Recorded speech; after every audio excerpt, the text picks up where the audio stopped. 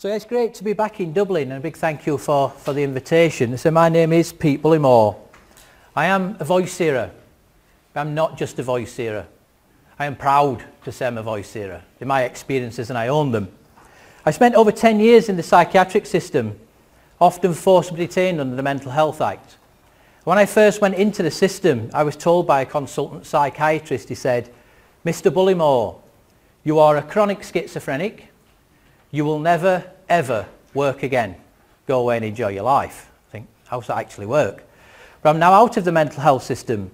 I've thrown my diagnosis away because I don't believe in the concept of schizophrenia. Because there never has and there never will be any scientific validity for that diagnosis. I'm quite happy to say that I'm a voice hearer. But I am part of the Hearing Voices movement, and I do run an organisation called Asylum Associates, which offers training, consulting, we set up conferences, and I'm the founder member of the Paranoia Network.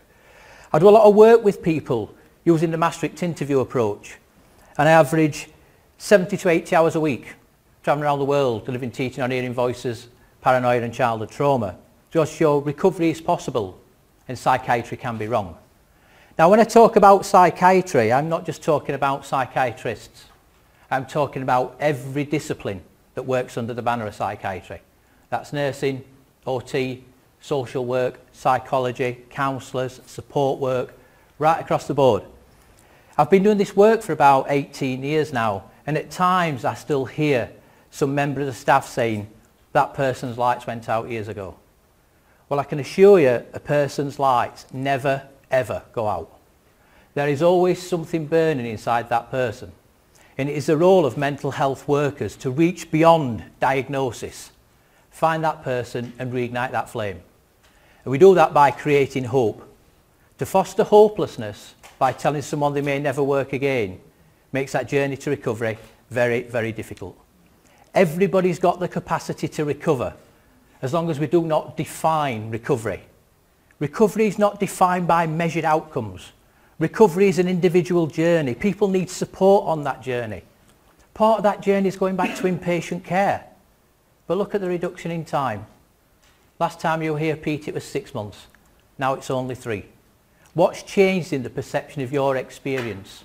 What support have you received inside and outside of services? Always focus on what a person can do, not what they cannot do. Look at the resilience of the human being. Look at things that's happened in your lives. Family members, people you may work with, people in psychiatric care. How do they get through? If you focus on what a person can do, focus on that resilience.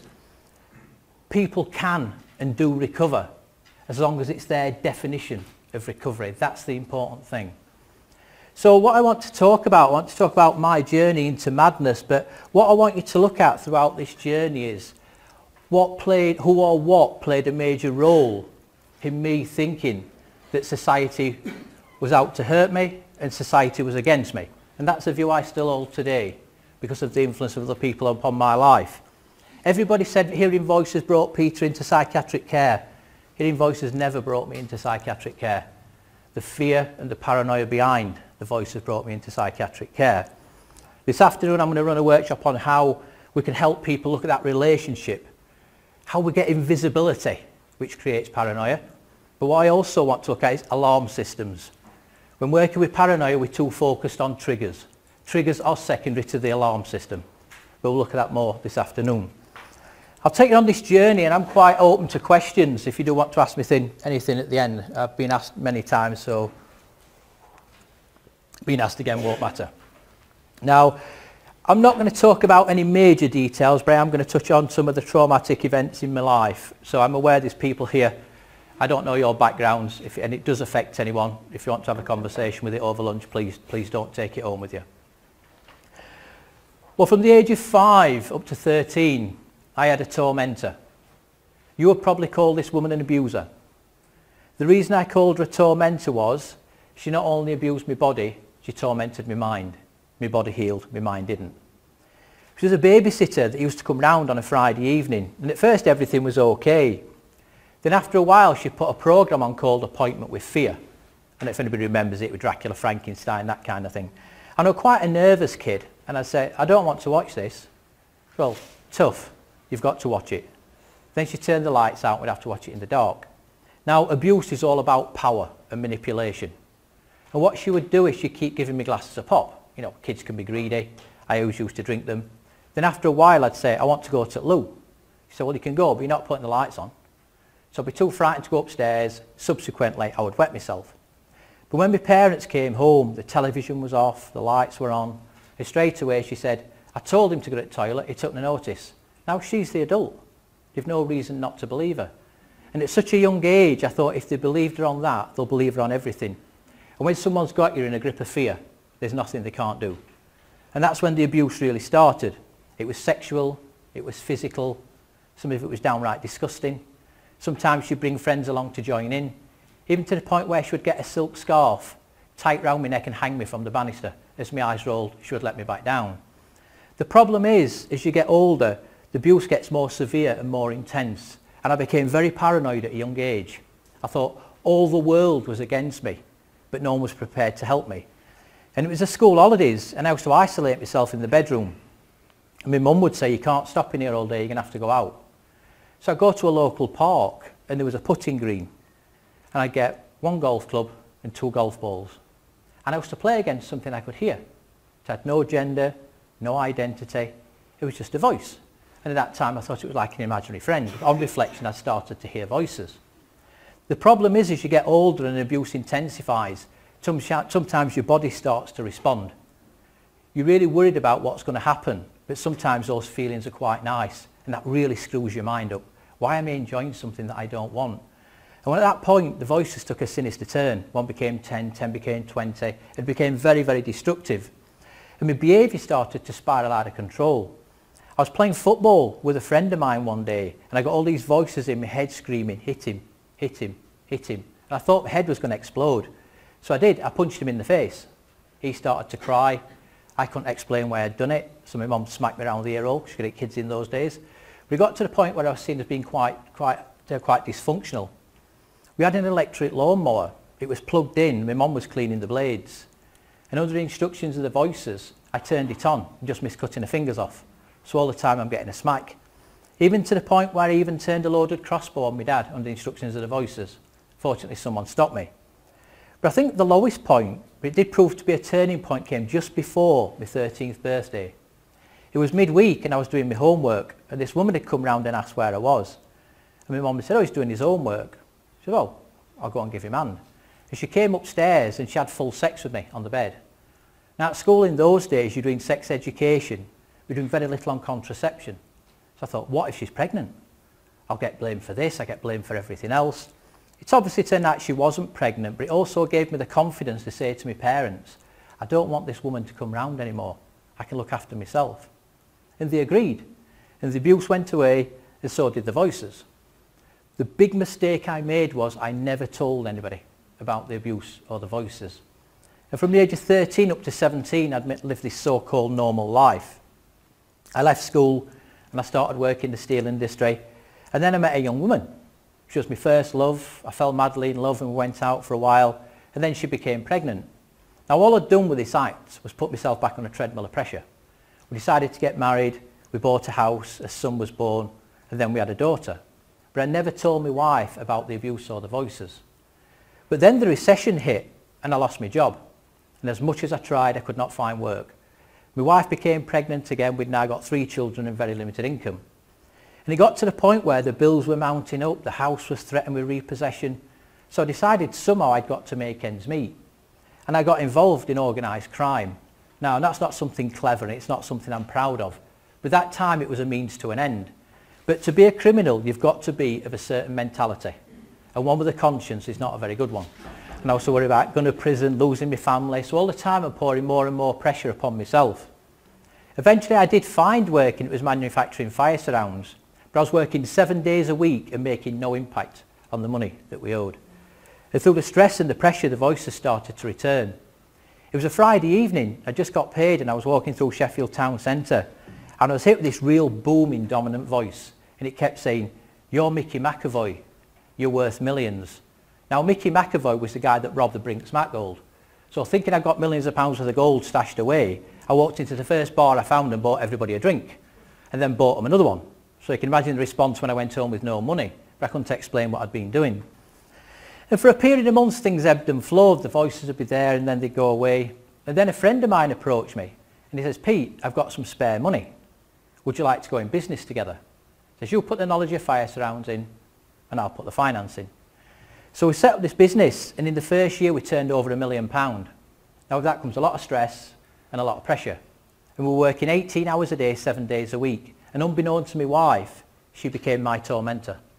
She loved the flash lifestyle that she'd now got, but she wanted me at home as well because we've got 3 young children. And I'd be out working late at night and she'd ring me up and say, you're a crap father. The kids never see you. You're never at home. So I felt like a woman was starting to torment my mind again. It wasn't just that, the pressure of the business was now immense and my behaviour quickly spiralled out of control. I don't know what the significance of a white car was, but if a white car followed me for more than 2 streets, I'd turn the van across the road and I'd jump out and I'd be banging on the windscreen asking them why they were following me. And family and friends started to approach me and they say, Pete, you're looking stressed, you're losing weight, you need to slow down. But I really thought I was Jack the Lad and could just keep going. And I was driving home late one night. I was driving down this small country lane, and if you've ever seen the film Nightmare on Elm Street with the Freddy Krueger guy, you'll know what I'm on about. And I could see this Freddy Krueger character in the back of the van. So I jumped out and I'm chucking all the packaging out and it's all over the road. But then there's other cars that can't get past. They're blasting their own, shouting, get out at way, and I was shouting, F off, I'm looking for Freddy Krueger. Breaking the aerials off and throwing them at the cars. Then I pack everything up, go 100 yards and start to do it. It was slowly encompassing my life. And then I was at work one day and my wife rang me. She says, Pete, you've probably not realised, but the kids are at school full time. We've got this big house, plenty of space, plenty of money. I want something to do. Why don't we foster a child? And I always remember thinking, why don't you just get a job like everybody else? We have to keep cart on wheels at times. And she arranged for a social worker to come and see us, and what should have took me 30 minutes to drive home took me 3 hours. If I saw someone I thought I knew, I'd drive in a different direction. I was getting very fearful of society. I eventually got home and this social worker was still there. I'll never forget this lady. She was about this big. She had a red coat on and a black beret, and she was in the front room. And as I walked into the front room, I was hit with more voices than I'd ever heard before. And they kept saying, that's a man dressed up in a French spy. You should get him out of here. So I turned and walked out, and my wife said, what's wrong with you? I says, that's a man dressed up in a French spy. Get him out of here. So she asked this lady to leave, but as she was leaving, she says, why do you want me to leave? You've invited me here. And my wife says, well, my husband thinks you're a man and a French spy. So you can imagine we can't foster kids after comments like that. And my wife said, there's something wrong with you. You need to get some help. So I went to see my GP and I tried to explain what was happening. He said, oh, you're just stressed, Pete. Take these beta blockers, you'll be fine. So off I went with these beta blockers, and I had a really bad period of insomnia. I'd not slept properly for days. And it was the early hours of Sunday morning. I was laid on the settee in the front room and I had an out-of-body experience. I was up here, I could see myself laid on the settee, and at that point I thought I'd died. And what seemed like hours before I got back into my body. And I started to cry uncontrollably, which is something I'd learned as a child. You don't do, because it's a sign of weakness. And I went to bed and my wife asked me what was wrong, but all I could say to her was, why have you let me die on my own after all I've done for you? She says, so I got up the next morning and she's saying, Pete, you've got to get some help. I says to her, does my head look swollen? Because I think it's going to explode. She said, no, Pete, please don't go to work. But I ignored her and I went to work, and there'd been a problem on a job. And this guy was really shouting down the phone. So I said, don't worry, we'll sort it out. But he went on and on and on. So eventually I said, oh, F off, and slammed the phone down. And my business partner says, Pete, you can't speak to people like that in business. Now that's all he said. So I hit him over the head with a telephone and then drove home. And that's where I stayed for 3 weeks. I just curled up in this chair. I didn't wash, I didn't shave, I hardly ate or drank anything. I was just in this world of paranoia and voices. And eventually the doctor came and he says, Pete, I think you should go in hospital. Now, I was ignorant to mental health. Believe you me, I was so ignorant. So I thought, he's going to put me on a general ward. Nurses fussing around for a few weeks, I can cope with that. So this wet, no, little did I know, this wet November night, my dad drove me up to the local psychiatric unit, and I actually said to him, why have you brought me here? It's full of nutters. He said, well, this is where you've got to go. And he took me on this ward, and it was a real eye-opening experience. It was absolutely filthy. There was double mattresses on single beds, people laid on the corridors. It was horrible. And I was put in an observation room, And this female doctor came to see me and she asked me what had been happening and I tried to explain. She said, I'm going to start by giving you a rectal examination.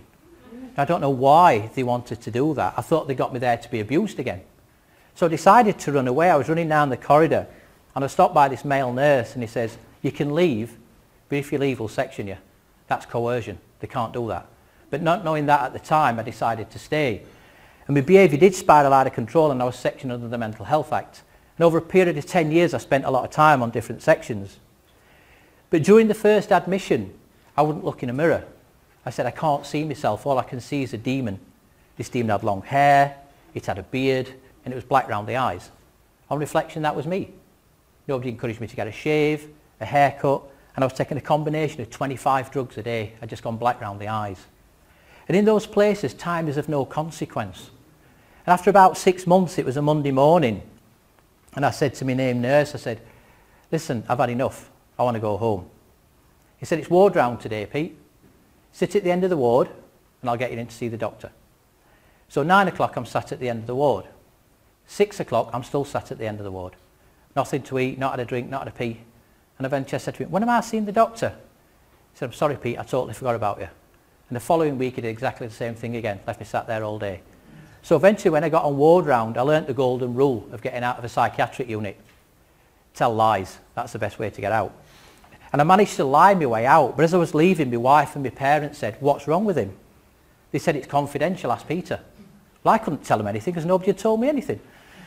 And I went home and I was to sleep with the light on, because some people will know we have what we call night terrors. It's a very, very frightening experience. But this one evening, my wife had turned the light out and I had this night terror and I jumped up screaming. She went to comfort me, but I couldn't see her. I could only see what had been in this night terror. And I jumped on her and started to strangle her. Now, fortunately for her and fortunately for me, she threw me off and went and locked herself in the front room downstairs. But that left me and 3 young children upstairs in a very disturbed state. Now, I'm glad to say I never went anywhere near the kids. All I got from that was resectioned. But had she been honest with them, if they'd been honest with her and told her what I was telling them, she'd have probably said, I don't want him to come home just yet. So I think where family members and carers are concerned, the confidentiality has got to be looked at, because it's far too one-sided for services. And while I was in there, I was hit with even more drugs to the point where my arm was just locked in front of me like I got an invisible wheelbarrow. And I came back from breakfast one day and there's a man in my bed. I said to him, you're in my bed. He said, it's mine, they've given it me. I thought, I'm not arguing with you. So I made my way very slowly to the nurses' station and I broke an unwritten law on the wards in Sheffield. And that is, you do not disturb nursing staff while they're having a bacon sandwich or you become public enemy number 1. And I said, there's somebody in my bed. He says, yeah, we know. I said, well, what am I supposed to do? He says, Peter, with 32 patients, 29 beds. We'll send someone home at 6 o'clock, you can have your bed back. I said, look, it's no good. I need to lay down. Well, tough, you'll have to deal with it.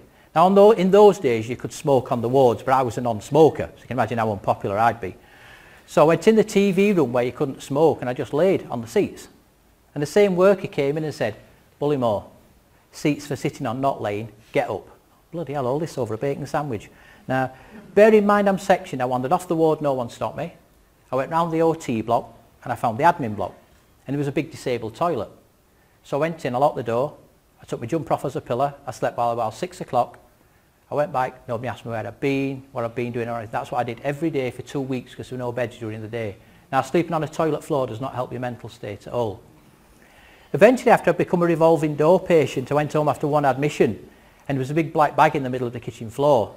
And I asked my wife what it was. She said, it's your clothes, you can go. She said, I've got 3 kids, I don't want 4. She said, but I've found you somewhere to live. And this place she found me to live was in the dumping ground for the mentally ill in Sheffield. So I made my way there, but I was too embarrassed to tell my parents I'd now lost my home, my family, my business. But what she forgot to tell me about this flat was it was unfurnished. There was no furniture, cup, kettle or anything. So I'm back to sleeping on the bare floors. But we all need a little bit of luck in life, and I was very fortunate. One of the neighbours rang the local authority and told them I wasn't living there. And 2 men came to see me and they said, why don't you live here? I said, well, I do. I said, but this is all I've got. I said, my money's tied up in business and I just don't feel well enough to go to the benefits agency. And one of them knew about the Mental Health Citizens Advice Bureau and he actually rang them for me. And they came to see me and they helped me get a grant for £650 to sort my flat out. I started to attend a day centre, then I told my parents what had happened. And they said, look, come and move in with us, and we'll help you sort your flat out. Now, family members and carers can be worth £1 million a week, but they're also great at getting it wrong. I was a grown man with 3 kids, and when I went to bed, my mother was tucking me in. I think, fucking hell, do you leave it out? Or if you're walking around the house and they can see you hearing voice, they tend to suffocate you. It gets a bit overbearing. So I had to take myself off walking, and I used to walk to Sheffield Town Centre, but I used to go this certain route, and I cut through these flats because it was a shortcut. But it'd be like walking through a funnel, because the flats would come down, they'd have faces and be laughing and intimidating me. And I get to the outskirts of Sheffield Town Centre, and I used to pick up this small alien craft, and I used to follow it all around Sheffield Town Centre. And it actually got me barred from Ansummer's sex shop, because he used to take me in this sex shop every day. I wandered around for about 2 hours and never buy anything, so when they saw me coming, they'd lock the doors so I couldn't get in. So eventually I decided to move back home, and I went through what the system calls negative symptoms. I prefer to call it emotional shutdown, and I felt I couldn't cope, and I took my first overdose. Fortunately, I woke up covered in vomit. I then had a really bad visual hallucination. I woke up in the early hours of the morning, and there were 2 monks stood at the bottom of the bed. One just pointed at me like this, and the other one just walked straight through the bed and went inside me. And I was convinced I was possessed by this monk. It was eating all my food, and within a month, I'd lost 1 stone in weight. A great diet plan. So I went to the day centre, and I said to my worker, listen, I'm possessed by this monk. It's eating all my food and I'm losing weight. So I was sent for cameras pushed in every orifice. So I felt like I was being used again and abused. But for so-called intelligent people, do they not realise rapid weight loss can be a consequence of psychosis? But things started to pick up. I got a new worker called Sally. And Sally was an occupational therapist. And the great thing about Sally was she never ever tried my diagnosis. She looked beyond it for the person. And there's a massive feeling of oppression in psychiatric services. Now, I'm not saying it's what workers create, but when you're in services, your confidence and your self-esteem is down here, and you view everybody else up there. You've got to address that balance of power. And the way Sally did it for me was she told me a little bit about herself, what stresses and traumas she'd had in her life. And I suddenly realised, this woman does understand. I'd spent years in services, has seen workers as being robotic, not having feelings and emotions. And she also said to me, Pete, why do you isolate yourself on a Friday? No one had ever asked me that question, ever, and I did it every Friday. So I explained to her why I isolated myself on a Friday. And now I'm going to tell you what she did for me, and I'm not expecting you to go away and do this. I'm just telling you how she gave me trust. She said, Pete, you know where I live. And I did, because she didn't live far from me. She said, don't be on your own on a Friday. Come and see me at home anytime you want. Now, I only ever went twice. I had a glass of wine with her and a partner. I would never abuse it. But just knowing she was there made a massive difference. I then got a new psychiatrist called Paul. And Paul was fantastic. He was young, he was enthusiastic. And what I really liked about him was he operated an open door policy. If you want to see me, knock on my door. If there's nobody in, come in, it's fine. And he started to cut me drugs, so things were picking up. I then got a phone call from my wife. She said, I'm just ringing you to tell you I've got a social worker. It baffled me, I no longer had one. But he turned out to be a really nice guy. And he rang me one day and he said, did you know there's a Hearing Voices group at Sheffield Mind? So I says, no. He says, do you want to go? So I says, no. But he kept encouraging me to go to this group. Now, I'd become the archetypical schizophrenic. I didn't wash, I didn't shave, I was scruffy. And I made my way to this group one day, and there was 10 other people there. And it could have been any one of you sat in that group that day. And the reason I say that is, they were all smart and presentable. I remember thinking, but they can't be schizo, she'll be scruffy like me. And they started to share their experiences, and at last I thought, this is where I belong. I can take this mask off I've been wearing for years, because my family had said, don't tell anybody what's wrong with you. I'm continually living a lie. They then said, would you like to go to a workshop? And that term baffled me. Because I turned up at St Matthew's Church Hall thinking, well, where's the benches, what we're going to make? And then walked 3 people from the Hearing Voices network, and they shared their journey of recovery. But what really struck me was content of voices related to life experience. And I suddenly thought, perhaps there's another explanation for all this. But I was still on really heavy medication and couldn't do anything about it. But the seed had been sown that this organisation were out there. I then foolishly tried to evaluate my own life. I tried to make sense of this crazy world I was trying to exist in. I stopped going to the group. I didn't realise how much support I was losing. I stopped listening to Sally. and I stopped listening to Paul. I was very fortunate that they didn't give up on me. Now, I used to have 9 people working for me on the shop floor. I hadn't seen one of them since my first admission. So I thought, perhaps they're my disciples, they've all betrayed me. I've had an out-of-body experience, so I've died and resurrected. I've been on the acute wards, so I've been to hell and back. It fits, I must be Jesus Christ. And we always say, you're not a fully paid member of the Psychotic Society unless you've been Jesus. So I thought, with this newfound information, what shall I do? I thought, I'll go to Sheffield Cathedral. I'll go and show myself. So I made my way there in my scruffy state. But as I got to the big wooden doors, I thought, oh shit, they crucified Christ. So I must have a Last Supper. So I went to McDonald's, got this sausage and egg McMuffin, contemplating my crucifixion. Then I went back across, and as I walked in, a man stopped me. He says, what do you want? I said, I've come to see the main man. I've come to show myself. And he sat talking to me for about 10 minutes. But obviously, he never listened to a word I said. But then he foolishly left me. I've never been in Sheffield Cathedral since, but there was a pulpit here facing the main auditorium. But there was one over to the right, and there was a vicar in there doing a sermon to some old age pensioners. So I seized my chance. I ran down the cathedral and never saw me coming. And I just jumped in the pulpit and he actually went, Christ almighty. I thought, well, fantastic, he's recognised me. So he had to stop the whole sermon. And he took me in this back room and he says, what are you playing at? I said, well, I thought you recognised me. And we had this long drawn out conversation which finished up with him saying, have you ever been in a mental hospital? I said, well, a few times. What's that got to do with anything? He says, I'm starting a group for people with mental health problems in September. Would you like to come? And he took all my details. I'm not really sure which September he meant because I've never heard from him since. So I'm quite disillusioned I wasn't the Messiah. But Sally could see when I was drifting, she had a fantastic ability just to bring me back on side. I then got a phone call from Paul, the psychiatrist. He says, Pete, I want you to come and see me. So I went to him and said, listen, I'm going to give you a chance. I'm going to cut your drugs by 50%, see how you function. And it felt great. My arms and legs felt part of my torso again. But I was still searching for meaning and understanding. What's this world I'm trying to function in? It doesn't make any sense. So again, I tried to evaluate my own life. I looked at the child sexual abuse, loss of my family, loss of my business, being told I'll never work again. Perhaps I was born to kill myself. It's preordained. This is my destiny. Sorted it. But before I kill myself, I'll go and tell Paul, the psychiatrist, which is not a very wise move.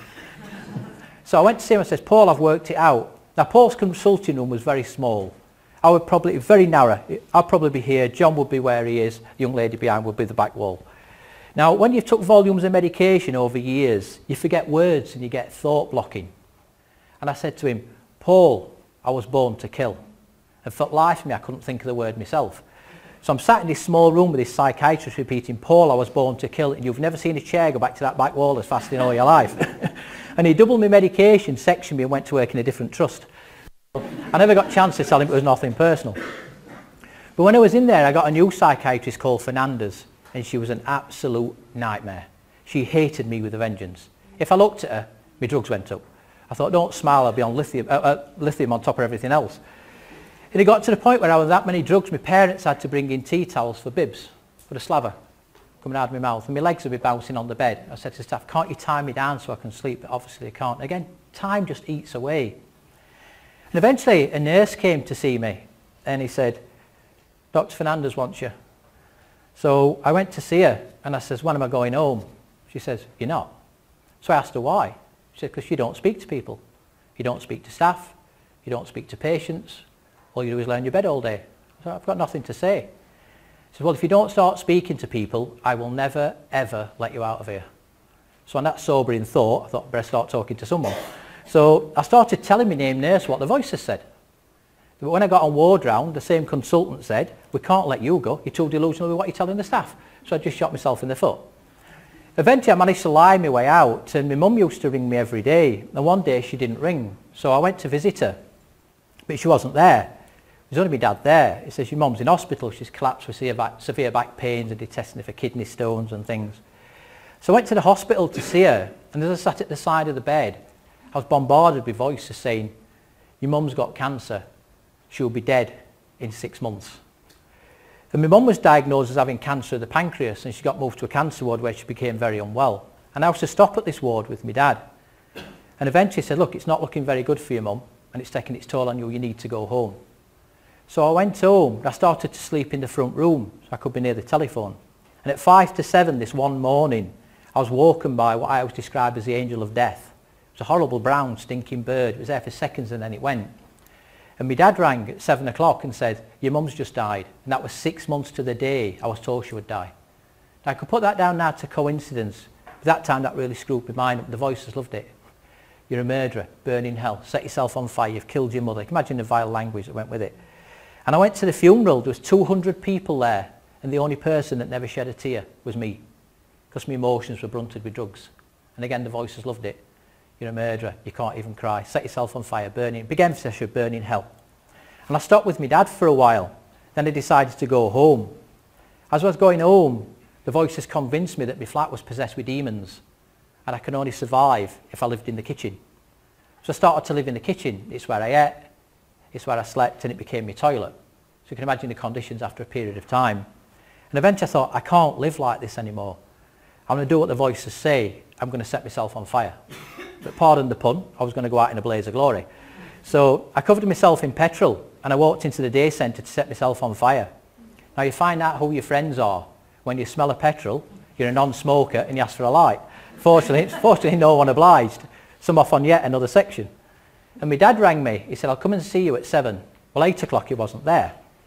So the voices are saying he's not coming. He knows you've killed your mother. Kill yourself. I foolishly listened to them. Went to my bed bay, smashed up my razor and slashed my wrists. Just as I'd done it, my dad walked in with a nurse, so you can imagine the commotion. But he patched me up and he left me in a room with him, and it proved to be a big turning point. Because he asked me why I'd done it. I said, it's your fault. He said, you'd be here for 7, it's now turned 8. So Pete, I'm in haulage. I got stuck in traffic. Now, he says, you know I always turn up. Now, my dad was a really big, strong, powerful man, and his next comments really shook me. He said, I've just lost your mom. I don't want to lose you. And it was a look of utter despair in his face. And it made me realise, stop being a selfish so-and-so, because you're hurting other people, not just yourself. My mum and dad had done everything. So had Sally, so had Paul. The only person not trying was me. The reason I wasn't trying was 10 years prior, a consultant psychiatrist had said, you will never, ever work again. That's how powerful his words have been. I eventually did get out of the hospital again. And then my divorce came through, so I felt like a lot of pressure had been taken away. But then I fell into a relationship with a woman a lot younger than me. And people said, you shouldn't have anything to do with her, Pete. She's got an history for violence. But I've been on my own for a long time, so I thought, in for a penny, in for a pound, you know what it's like. And at first everything was okay. Then one Friday night, see, me and women don't mix on a Friday, she got extremely drunk and smashed a vase in my face, put 14 stitches in my face, and carved my body up like a drafts board. And that went to Crown Court, and Sally came with me. And we came out of court, and she said to me, how are you? I said, I'm glad it's over, Sal. She said, I didn't ask you that. I said, how are you? I said, I'm okay. She says, how's your voice? She says, how's your paranoia? I says, it's okay, I'm coping. She says, you have just reached the biggest turning point in your life. If you'd not picked up on this, I would never have picked up on it. She says, any other time this amount of stress puts you back in hospital. It hasn't. You've got to build on this. I said, well, I don't know what to do, Sal. So look, there's a bar across the road, and if we have to sit in there and get pissed, you are not leaving till you decide what you're going to do with your life. So you can imagine I dragged that conversation out. And eventually she said, did you know the Hearing Voices group's closed at Sheffield Mines? So I says, no. She says, won't you? Let's set up another one. I said, no, I'm not really interested. She said, come on, Pete, let's do it together. But let's do it on support and education. So we set up this group, and it's our 20th anniversary. It's actually the longest consistent running group in the world today, 20 years. But that time I was still struggling with my own experiences. And I remembered the Hearing Voices network from years before. And I managed to contact them, and a lady said, go and buy a book called Accepting Voices by Marius Roman Sonderescher. And at that time, that was the most inspiring book I'd ever read, never mind wrote. And then I invited the network to Sheffield to do a workshop. I thought I could raise some money and raise our profile. And I was talking to the main speaker at the end. Now, all he knew about me, I was a voice hearer. He knew nothing else. And I said to him, I like the way you work with voices, but you're talking about voices with identities. Mine have no identity. They have no gender. They're demonic. And he just looked me straight in the face and he just said, Peter, address the demons of your past. The demons of my past was my abuser. And as a grown man, when I saw her, I was still running away. So I decided somehow I got to address these demons, and I saw her one Saturday afternoon coming down the road, and my first instinct was to run. But I didn't. I kept walking. My heart was really pounding, but I kept eye contact all the way. As I got close to her, she wouldn't look me in the face. She looked to the floor. And I suddenly realised perhaps I could still get this woman in a lot of trouble. But just by getting her to look away, I'd altered the power relationship. Remember, nobody can ever give you any power. You have to take power. I've taken the power back from this woman, then I thought, so what?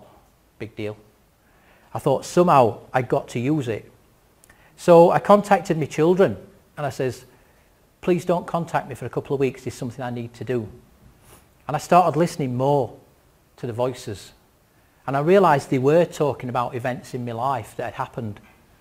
We talk about voices being messengers that bring awful messages, but we have to remember, don't shoot the messenger, because they've got something very, very important to say. They were talking about things in my life, but every time they talked about them, I felt like a child again. Because we have to remember, when we're talking about trauma, it's not one-dimensional. You've got fear, guilt, anger, shame, confusion, pleasure. All those things are in there. For me, the guilt was massive. I hated my abuse, but my body told me it was nice. And that's what made me think that society would always blame me. So I decided somehow I'd got to let this guilt go. I thought, I'm going to go to a court of law, but not out there because I'll lose. I'm going to create a court of law in my mind, and I'm going to weigh up the evidence for and against. My biggest fear was, what if I found myself guilty because my body enjoyed it? How do I ever come back from that? But when I reflected on it, I thought, it doesn't matter. I'd spent time living on the streets. I slept under stairwells. I've been pissed on by people coming home from nightclubs. I can't get any lower than that anyway. So I weighed up the evidence for and against, and I found myself not guilty and innocent of all charges. Because I was a child, I did not ask to be abused. From there, I started focusing more on the voices, and I realised the voice that I always said was demonic was my abuser. Because of the fear, I wouldn't let it take her identity. Now I no longer feared her, I could let that voice come through. Remember, fear is the most powerful emotion that we have. If you look at voices, paranoia, anxiety, panic, without fear you haven't got a problem. But something in your life generates that fear. From there, my relationship changed with the voice because the power was on my side, not hers. From there, I got involved more. My recovery I got involved with the Hearing Voices network, and my recovery got very, very rapid. I got involved with more universities. But the message from this story is, when I was in the system broke me. Now I need to be very clear, the system is not the psychiatric system. The system is society. Society colluded against me from knowing the truth. But if the weak person I became can change, believe you me, anyone can change. Thank you for listening.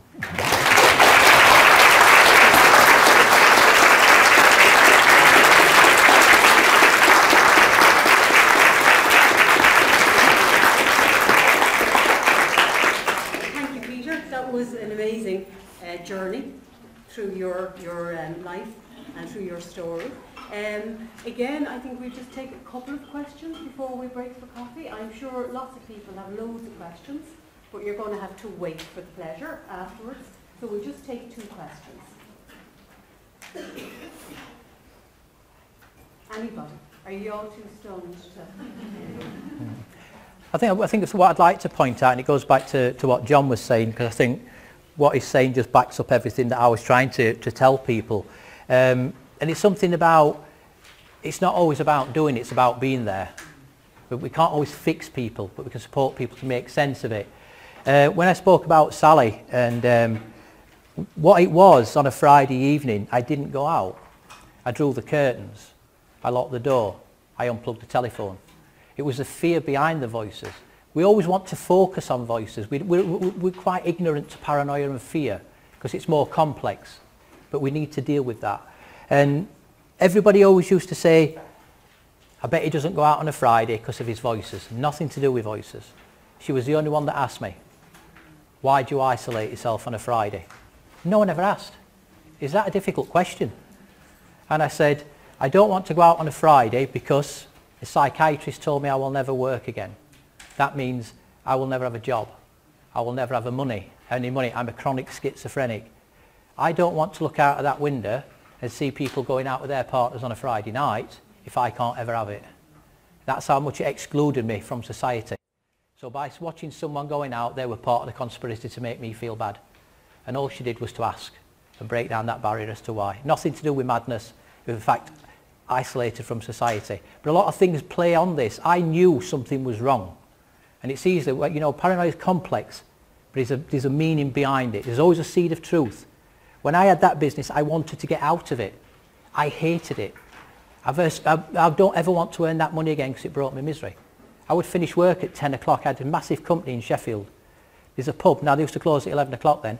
I'd been there for 10. By the time I left at 11, I'd had 5 pints of beer and 5 double whiskies. And then drove. And then drove erratically past the police. And they never stopped me. Why? Because they're part of the conspiracy to drive me mad. Because no one wants to hear the truth. If the police stop me, why are you behaving like this? At last someone's asked me. I can tell them. So they become part of the conspiracy. So if we don't ask, you're part of that conspiracy.